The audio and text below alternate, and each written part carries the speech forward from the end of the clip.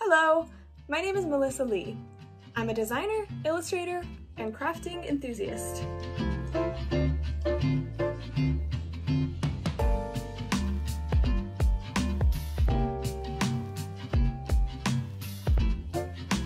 I've been making my own stamps for a while, for crafting, packaging, and even some of my surface pattern design work.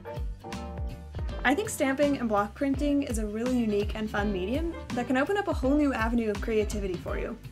So let's get to carving. So you want to carve out the negative space, i.e. everything that doesn't have any ink or pencil on it. Before I start carving my logo stamp though, I want to quickly demonstrate the types of cuts that the various blade tips make. You may want to practice on a piece of scrap rubber or linoleum just to get used to it. I'm going to demonstrate with a few of the blades that come with the Speedball linoleum cutter. First is the number 9 flat blade.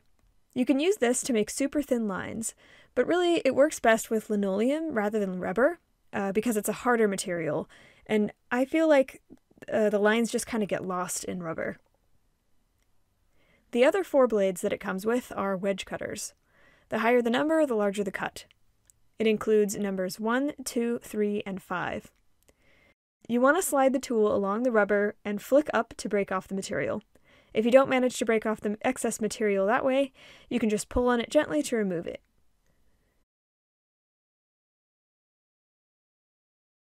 The harder you push down, the larger the wedge. So if you want really thin lines, you need to be delicate and precise with your blade and press down very gently.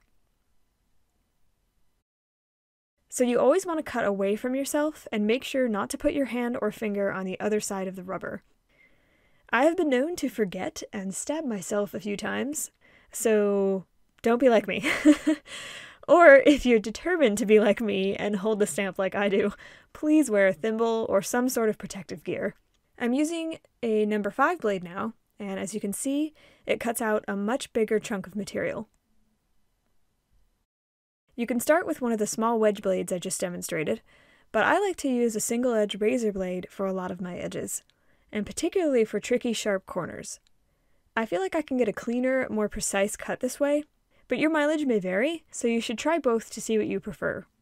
I start by cutting along the edge of the design, keeping the blade slanted away from the outline. Then I make a V-cut, slanting the blade in the opposite direction to cut out a slice of the material. You're essentially making more or less the same cut that the wedge tool makes, but this gives you a little more control, especially for the super intricate or delicate sections of the design. I do go back and forth between using a razor blade and my smallest number 1 wedge blade when I'm cutting out the outlines like this. It just kind of depends on what you feel most comfortable with, and what tool you feel gives you the best control in what sections of the design.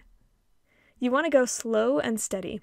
It definitely takes some practice to feel confident in your carving abilities, but as long as you don't get hasty and try to rush it, you should be able to avoid making mistakes. That said, mistakes do happen, and I've had to start over before, like completely, so, it happens.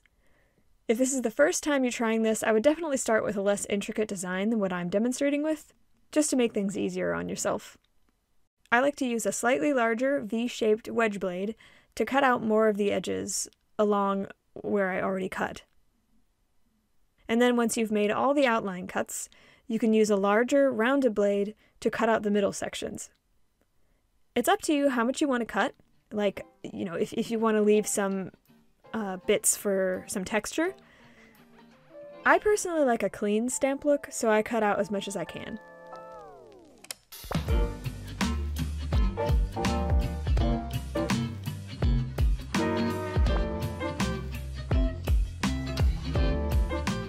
Thanks for watching.